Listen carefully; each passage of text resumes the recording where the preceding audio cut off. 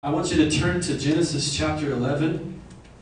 Genesis chapter 11. We'll have some verses up on the screen as well, but we'll look at that verse in just a moment. We're going to talk tonight about the power of agreement.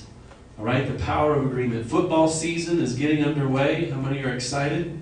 The Broncos won. Actually, I have three teams that I support: the Broncos, the Dolphins, and in college I like the Miami Hurricanes. And all three of them won this weekend, so it's been a good weekend. So the Lord has been, I don't know if the Lord really cares about football, but it's been a good weekend to see my teams win. Football season is underway. How many have ever played football? Flag football, or just at recess even, organized football?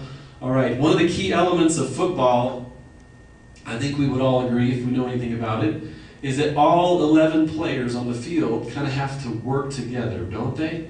If you don't have all 11 players on the field working together, the play is not going to be real successful, right? Maybe you saw some plays today where they hiked the ball and the quarterback was expecting the receiver to be over here and he threw the ball over there and all it hit was empty grass, right? If the 11 players on the field don't all work together on the same play, they're not going to have much success. The opposing team lines up on offense at the line of scrimmage, and all the players on the field have to respond appropriately, right? The opposite team. They have to find out what player they're getting ready to run. They just have a few seconds to decide what this offense is getting ready to do. And all 11 players have to be synchronized, or there's not going to be much success. A good team works together, recognizing what offense, what defense are needed, and making sure to be in the right position. This is probably the biggest key.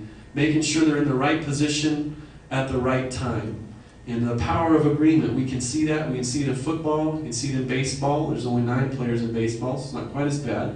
But 11 players, can you imagine synchronizing that? What a job for the coach and all those people who sit on the sidelines trying to figure out how to be successful and get that ball over the goal line. You know, the work of God in our lives and in our church requires the power of agreement as well.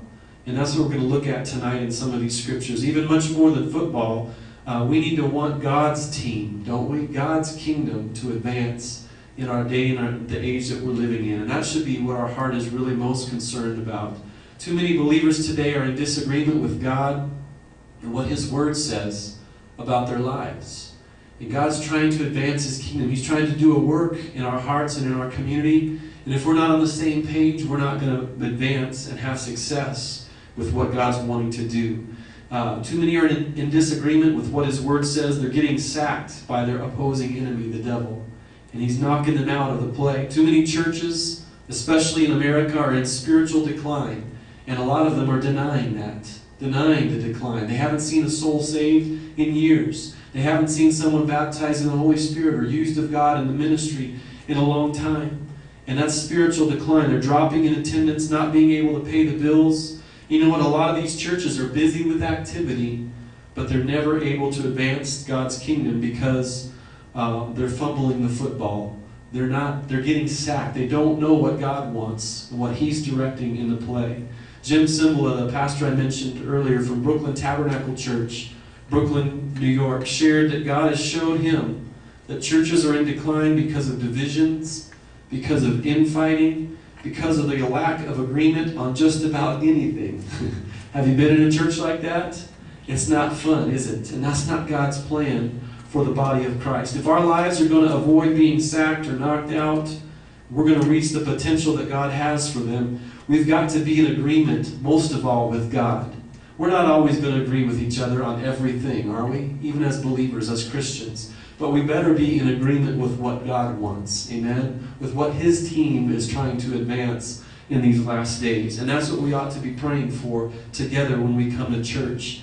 And God wants to show us that. If our church, Finished Work Worship Center, is going to avoid the sack, avoid fumbling the football, if you will, reach the potential that God has for us in this community and fulfill all the vision that God's given us to touch lives and to bring just a simple message of the cross to the broken and the hurting in the Colorado Springs and Pikes Peak region, we have got to be in agreement. Amen? We've got to be working together, most of all, with what God wants. And that's what we ought to be praying. God, what do you want? Help us to know your will, to know your direction. I want us to look at 2 different areas tonight in this message. Number 1 is the negative power of agreement. All right, look at Genesis chapter 11. You remember what Genesis chapter 11 opens up with? It's a story of the Tower of Babel, right? How many remember that story? You've heard about that story before. Let's look at these verses, and you can see in these verses the negative power of agreement. Chapter 11, verse 1. Now the whole earth had one language and one speech. And it came to pass as they journeyed from the east that they found a plain in the land of Shinar, and they dwelt there. Then they said to one another, Come, let us make bricks and bake them thoroughly. They had brick for stone, and they had asphalt for mortar. And they said, Come, let us build ourselves a city and a tower whose top is in the heavens. Let us make a name for ourselves, lest we be scattered abroad over the face of the whole earth. But the Lord came down to see the city and the tower which the sons of men had built. And the Lord said, Indeed, the people are one, and they all have one language. And this is what they begin to do. Now nothing that they propose to do will be withheld from them.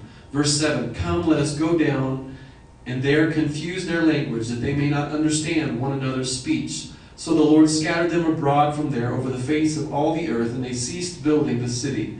Therefore its name is called Babel, because the Lord confused the language of all the earth. And from there the Lord scattered them abroad over the face of all the earth. This is the genealogy of Shem. Shem was 100 years old, begat Arphaxad 2 years after the flood. So we can see in this story, Genesis chapter 11, these people were united, right? They had agreement, but it was in the agreement for the wrong thing. And you notice it says, let us go down. And who is the us? God the Father, God the Son, God the Holy Spirit. God put a stop to it because He saw that their agreement was enough to cause some serious problems. And so there can be some negative things in agreement, and we need to avoid those. The people of the earth had come together in agreement against what God's will and His commands were. And the commands that we're talking about, we can see in Genesis chapter 8, in Genesis chapter 9, He tells them, verse 15 through 17 of Genesis chapter 8, we won't read all of those, but the key phrase, the command that God gives in Genesis 8, 15 through 17 is, be fruitful and multiply. This is after the flood, remember? And He tells them, be fruitful and multiply. So what were they doing? They were violating God's will, His direction. He had called the plague and said, you need to be fruitful and multiply, and they decided they were going to run another play, right? It was really astrology. The studying of the stars was why they were building this Tower of Babel. And we still have it today, don't we, in 2013, the effects of it?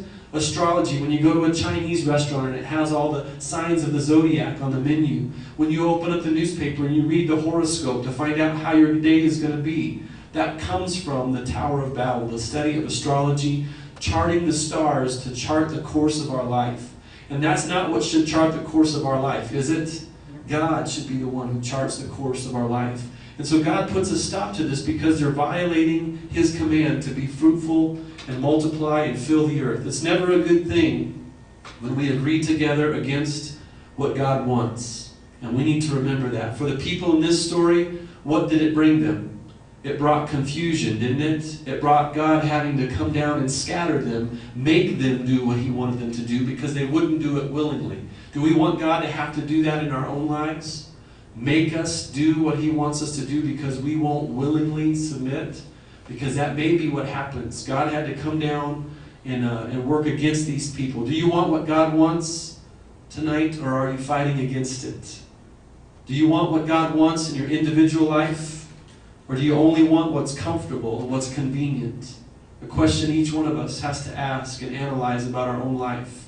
Do you want what God wants in the church, the leadership that He has raised up, the vision that He has for this church to be a part of our community, to see transformation in these last days? Do we want what God wants? God wants to see souls saved. God's not interested in us just having another cute church service, is He? He's interested in us getting filled up and then going out and exercising with the spiritual food we've received on Sunday, exercising our gifts and our talents and reaching people who don't even know Jesus and bringing them to a place of decision. And so God wants us to be a part of the community transformation that He's wanting to bring about. If we're not in agreement with God, or we're forming other agreements, watch out. I think we can see that from Genesis 11, right?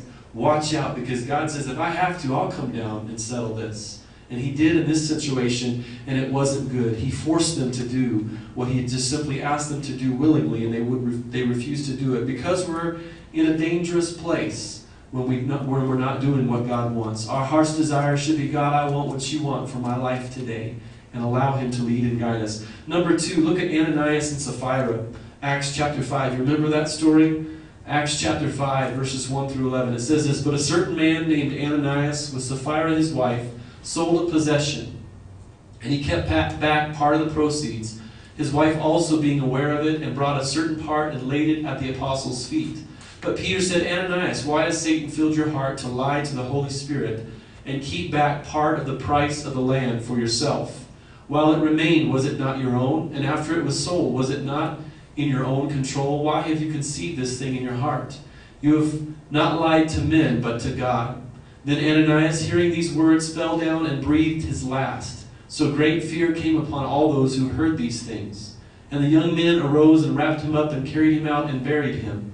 Now it was about 3 hours later when his wife came in, not knowing what had just happened. And Peter answered her, "Tell me whether you sold the land for so much." She said, "Yes, for so much." Then Peter said to her, "How is it that you have agreed together to test the Spirit of the Lord? Look, the feet of those who have buried your husband are at the door, and they will carry you out." Then immediately she fell down at his feet and breathed her last, and the young men came and found her dead, and carrying her out, buried her by her husband. So great fear came upon all the church and upon all who heard these things. It's a dangerous thing, isn't it? To be in disagreement and even working against what God wants. These people fell dead because they were trying to manipulate the things of God for their own benefit, right? Do we have people in the church today that may try and do that? You bet we do. And God doesn't always strike them dead instantly like what happened with Ananias and Sapphira. But there's coming a day of judgment, and we don't want to be those people. Amen? We want to be on God's team. We want to be his favorite receiver. Amen? If we're using the football illustration, we want him to be throwing to us all the time. And because he knows, he has confidence that we'll run the play as he wants it to be run. And that's not what Ananias and Sapphira were doing. This husband and wife had agreed together to lie to the Holy Spirit. And that's a grave sin. That's a dangerous thing to be doing. Verse 9 tells us. How had Ananias and Sapphira lied to the Holy Spirit? By saying that they sold their land and that they were going to give it all. God, I'm giving it all to you. And they weren't really giving it all. So what were they wanting? They were wanting to be noticed, right? They were wanting men to think they were some spiritual giant and receive glory that only God should have been receiving. Amen? And there's a lot of people today in the church. The reason they do what they're doing in the church is because they're trying to receive the glory instead of allowing God to receive the glory. And God says in his word, I won't share my glory with another. And so we better make sure that what we're doing is for his kingdom, for what he wants. And by saying that they were going to sell the land for the price that they did, they were giving it all, they were in agreement. And you see the husband and the wife both came in and said the same thing. They'd already hatched out this plan, what we're going to say. And God saw right through it and allowed the apostles to see right through it. And it ended up in their death because they were in disagreement with God's plan. Many churches that are in spiritual decline today are lying to the Holy Spirit, much like Ananias and Sapphira. The members claim to be in agreement with what God wants. They claim to be giving their all. And the reality is they're holding back something for themselves. And just like Ananias and Sapphira were saying, we're giving our all.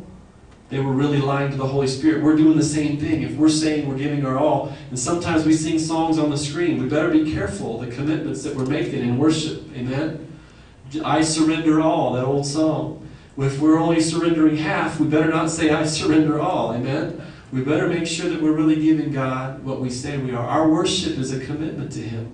And if we don't mean it, we'd be better off not singing it. Amen? We'd be better off not making that commitment. And we can see that in the negative agreement that Ananias and Sapphira made. Isaiah 48:11. It says this, for my own sake, I do this, God is speaking. How can I let myself be defamed? I will not yield my glory to another. God wants to be the one who is glorified in what's done, in the play call, if you will, what's being carried out for his kingdom in these last days. And so we better line up with him. The second part of this tonight, the positive power of agreement. The positive power agreement. What can happen when there's positive agreement with what God wants? 1 John 1:9. All of us could probably quote this verse, and we've heard it before. 1 John 1:9 says, if we confess our sins, He is faithful and just to forgive us and to cleanse us from all unrighteousness. That's a powerful verse. And sometimes we have it memorized and it loses its power because it's just kind of, in our brains. It's not in our hearts anymore. But what is this verse really saying? It's saying if we say what God says about our lives, about our sins, what does God say about my sin? That's really what confession is. Confession in 2013, because of all the judge programs we have on TV, is fessing up, saying, well, I did it. But confession in this verse is more than just saying, I did it. It's saying what God says, saying, I did it, and God says I need to change. I need to be righteous. There needs to be a cleansing. There needs to be a washing in my life. And so when we agree with God, and we're not in disagreement, but we're saying what He says about our life, what does He say He'll do for us? He'll forgive us of all unrighteousness. He'll cleanse us from all unrighteousness and set us free from our sins. That's a powerful power of agreement. That's what people that you work with, people in your neighborhood, people in this community need to know about, isn't it? The power of agreeing with God about our sins. When we do that, God can change us. What about prayers answered? Look at Matthew 18, verses 19 and 20. It says, again, I say to you that if two of you agree, see that word there? Agree on earth concerning anything that they ask, it will be done for them by my Father in heaven. For where two or three are gathered together in my name, I am there in the midst of them. Okay, when we agree as touching any one thing, God, what do you want? And God, I want to bind together with other brothers and sisters in Christ, and I want to pray in agreement with what you want, God. God says there's something powerful about that. There's a breakthrough power in agreement prayer. When we're agreeing, first of all, with what God wants, and then with each other. God, this is what you want in my city. This is what you want in my family. And we begin to pray that way. One person can be powerful, but when all of us begin to agree together, it bombards the heavenlies. And I believe spiritual warfare begins to take place. And God commissions His angels. We don't see all this, but I believe that's what the Bible's telling us. He commissions His angels, and He's working in the heavenlies to make His will on earth as it is in heaven when we pray in agreement with what He wants. And I believe that's what that passage is telling us. What about the baptism of the Holy Spirit? Look at Acts chapter 2, verses 1 through 4, talking about the positive power of agreement. When the day of Pentecost had fully come, they were all with one accord in one place. And suddenly there came a sound from heaven as of a rushing mighty wind, and it filled the whole house where they were sitting. Then there appeared to them divided tongues as of fire, and one sat upon each of them. And they were all filled with the Holy Spirit and began to speak with other tongues as the Spirit gave them utterance. We believe, Acts 2, the end of the chapter, verses 37 and 38, tells us that God still wants to pour the overflow of His Spirit out upon us today in 2013. And how did they receive it on the day of Pentecost? They were all in one accord, in one place. Have you been to some churches where that's not true? You're all in the same building, you're all in the same sanctuary, you're all listening to the same passage, but everybody's wanting their own agenda. And God's not moving because everybody's doing their own thing. God can't pour out His Spirit unless we're in one accord and in one place. And it's not talking about necessarily a building. It's talking about being in tune with God and what His will is, knowing what His play call is, knowing what His game plan is for His kingdom, and being lined up with that. These men and women had been in prayer in the upper room since Jesus ascended. You remember that? And went up into heaven. They had been tarrying and waiting for the promise of the Father, praying and saying, God, send your Holy Spirit like you promised you would. And then God pours it out on the day of Pentecost. What would happen if the church today, if Finished Work Worship Center, if the remnant of the body of Christ here in Colorado Springs, because we're not the only church in Colorado Springs that loves God and is getting ready for heaven, there's others. What if we all got together and we said, God, we want what you want. We began to pray and seek for all that God has for us, the baptism of the Holy Spirit. We began to pray for God's will and tearing down strongholds in our government and things that are going on in our city that are contrary to what God wants. I believe we would see some powerful things happen. I believe that God wants Colorado Springs to be known for more than just the Air Force Academy or the bad fires that have happened here. Amen? More than for the floods that have happened in Manitou Springs or Garden of the Gods and the nice things that we have. I think God wants this place to be known as a place where His Spirit is being poured out, where miracles are happening, where good things are happening, not just in one small pocket of our community, but over our entire community. There could be a highway of holiness, God's righteousness flow through here, like Seoul, South Korea, like Brownsville in Pensacola, Florida, like Azusa Street when God began to move in power. If we'll be in agreement with what God wants, God's going to give us some powerful things. What about growth and ministry? Growth of the church and ministry. Look at Acts chapter 2, verse 42. It says this, "And they continued steadfastly in the apostles' doctrine and fellowship, in the breaking of bread and in prayers. Then fear came upon every soul, and many wonders and signs were done through the apostles. Now all who believed were together," all right, had all things in common, "and sold their possessions and goods and divided them among all as anyone had need. So continuing daily with one accord in the temple and breaking bread from house to house, they ate their food with gladness and simplicity of heart, praising God and having favor with all the people." And what resulted from all that unity and working together in power of agreement? The Lord added to the church daily. Daily. Are we seeing that today? Not very much. We've got a church on every corner, but we're not having the Lord add daily those who are being saved. We need to see these empty chairs in our church filled up with not transfer growth from another church, but with people that God has used us to reach out to during the week. People who don't even know Jesus right now, but they're coming because they're hungry to hear the good news. And because we've invited them, because we've found common ground with them, and we're showing them Jesus. That's how the church was growing and ministry was taking place. They were all working together instead of against each other. Right? They weren't worried about the air conditioning and the color of the carpet and all these things that some churches really fight about today. They were, "God, what do you want?" And God, help us to be plugged in. Help us to be in tune with what you want. Help us to be running the play. God, not fumbling the football, not getting sacked by the enemy and isolated and taken out of the scene. But God, help us to be each member doing our part. Where are we at tonight? Are we on the negative side of the power of agreement, like Ananias and Sapphira, like the Tower of Babel, working against what God's trying to do? Or are we receiving the benefits of the positive side of the power of agreement? Salvation, prayers answered, the baptism of the Holy Spirit, growth of the church and ministry. Where are we at? Look at this last verse tonight, and then we're going to close. Luke 11, verses 17 through 20. It says, "But he, knowing their thoughts," this is talking about Jesus, is the he there. "But he, knowing their thoughts, said to them, Every kingdom divided against itself is brought to desolation, and a house divided against a house falls. If Satan also is divided against himself, how will his kingdom stand? But you, because you say, I cast out demons by Beelzebub. And if I cast out demons by Beelzebub, by whom do your sons cast them out? Therefore they will be your judges. But if I cast out demons with the finger of God, surely the kingdom of God has come upon you." The power of agreement. If we're working against each other, we're fighting the wrong battles, which is what Satan's got a lot of people who go to church every week doing.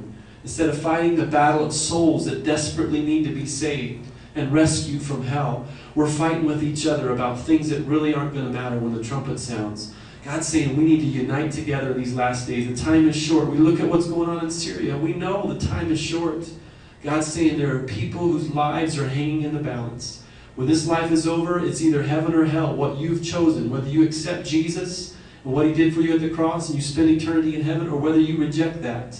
And by that, you've chosen for yourself to spend eternity separated from God in a place called hell. God wants us to be united, to be in agreement with His plan. And His plan is that no one should perish, but that all should come to repentance. For God so loved, who? The world, that whoever believes in Him should not perish, but have everlasting life. God wants everyone to be saved, not just white, middle-class Americans. Amen? He wants us to be reaching the world with the good news of Jesus Christ and in agreement with His plan of salvation. Jesus says in Luke 11:23, "He who is not with me is against me.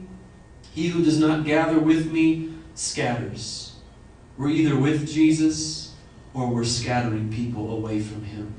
What part are we going to have? If we want to stop getting sacked and fumbling the football as a church, as the body of Christ, If we want to avoid spiritual decline, if we really want to see God's kingdom advanced in us and through us, we must agree together that we want what God wants. And as we close tonight, I want us to say that. There's a lost world, isn't there, that's depending on us saying that tonight. God, we really, honestly want what you want. And God, show us what you want. We don't know it all, God, even though sometimes we act like it. God, we don't know it all. We want to know what you want. We want your wisdom. You don't know the opportunities that God's going to bring this week. Young people at school, the people who come across your path that need Jesus, and God's going to give you an opportunity. Adults, as we're walking through our community, the divine appointments that God brings our way. Sometimes it's in the inconveniences that the supernatural miracle takes place. Remember, Jesus was going to raise the girl from the dead who had died, and what happened? The woman with the issue of blood presses through the crowd and interrupts Jesus. He didn't have it on his day planner to heal the woman with the issue of blood, did he? It was not a part of his schedule. The things that God does in our life will not always be on our schedule. They may be an interruption, even an aggravation at first.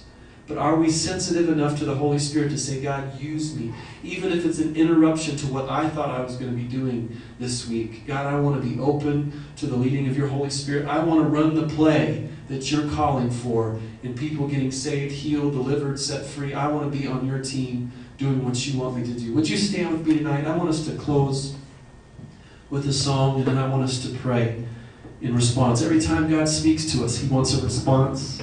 For each of us, we're in different places in our spiritual walk, so our response may be different. But what's the response that God wants from you tonight? Are you in agreement with what God's plan is for your life, for your family, for this community? Are we in agreement as a church to move forward with what God wants us to be doing as Finished Work Worship Center here in Colorado Springs? We need to look at those things and ask God what he wants from our lives, the response that he desires from us.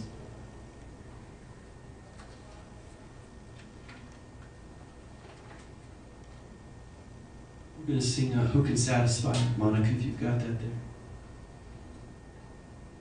As we sing this song, would you just, however you feel comfortable, connecting with God. If you want to lift your hands, that's fine. If you want to just close your eyes, maybe you want to kneel in your seat. I want us to make an altar of prayer. And let's say, God, I've heard what you're saying to me today, tonight. And God, I want to be in agreement. I want to be working on the positive side of agreement, not on the negative side. And let God do some things in your life. There's people all around you who are depending on the Jesus that shines through your life. And so if there's some changes that God wants to bring, allow God's Holy Spirit to speak to you about that as we sing this and as we close. Who can satisfy my soul like you? Who on earth could comfort me and love me like you do?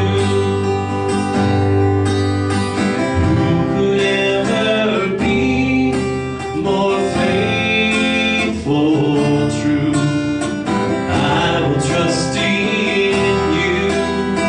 I will trust in you, my God. Sing it again. Who can satisfy? Who can satisfy my soul like you? Who on earth could comfort me and love me like you do?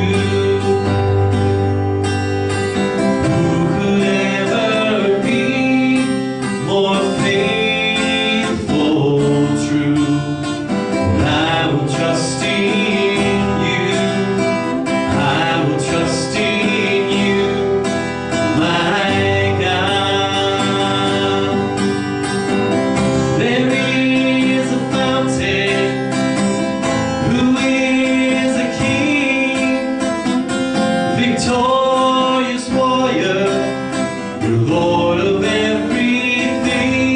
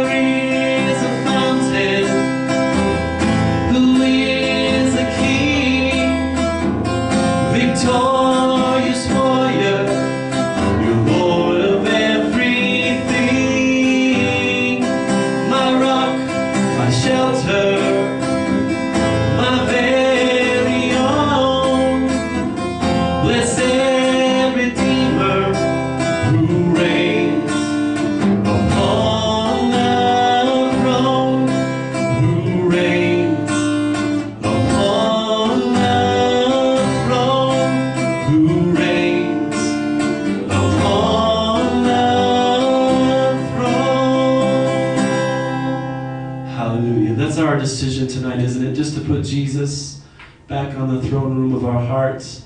And we need to make sin a dethroned monarch in our life, amen? We shouldn't be controlled by sin anymore. We shouldn't be controlled by the things that the world is controlled by. We need to make Jesus the sovereign King of Kings who's ruling and reigning in our lives. So as we close in prayer, I want us to think about what we've been talking about tonight in this message. Maybe you're here tonight and you're unsaved, or you've gotten away from God. You've allowed some things in your life that are in disagreement with God. We looked at 1 John 1:9. If we confess our sins, if we come into agreement with Him, He'll cleanse us from all of those sins. And He'll give us blessing. He'll give us righteousness. And maybe you just need to surrender your life once again. Maybe you need to rededicate your life to Jesus once again. If you'll do that as we close in prayer, I believe God will respond to you. And He'll help you to live a life that's pleasing to Him. Maybe you're here and you're saved, you're living for God. But you know what? You don't want to be sacked. You don't want to be taken out of the play. You don't want to fumble the football, as it were, like we were talking about in the illustration tonight, in doing God's will. Because of self-will or selfishness or just being too busy or for whatever reason. And maybe you just need to say, God, help me to be more in tune with what you want.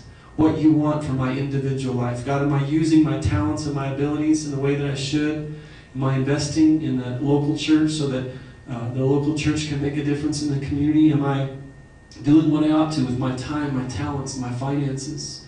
God may be speaking to you about that. Maybe you need to receive the baptism of the Holy Spirit.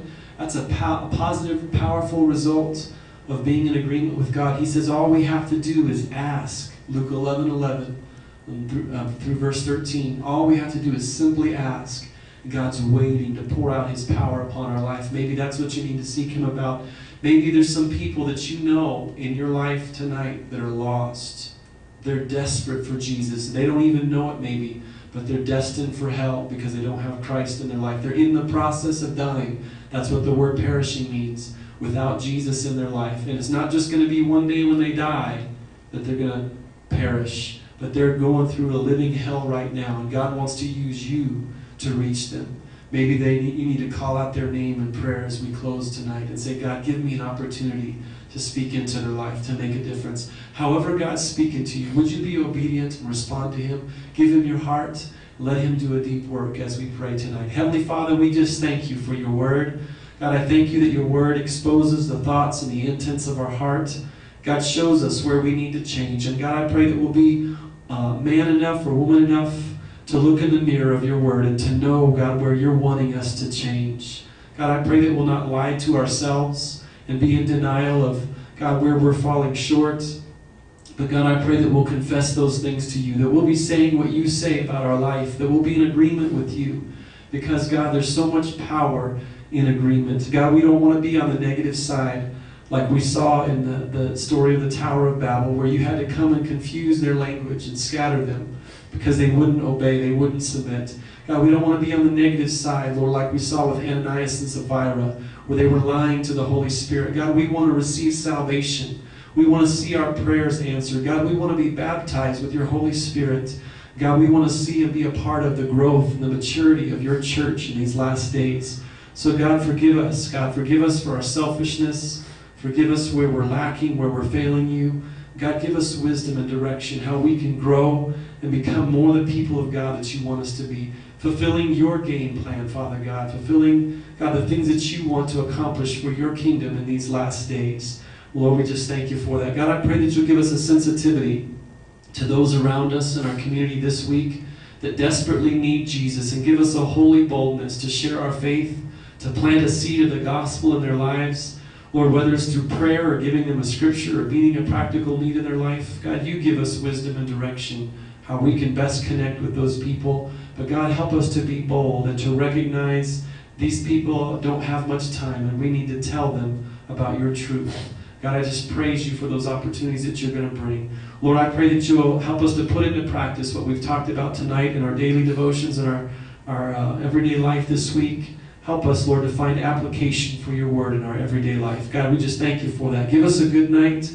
Give us a good week. Keep us close to you throughout the week. Let us be your hands extended in this community throughout the week, we pray. In Jesus' name, hallelujah. Amen.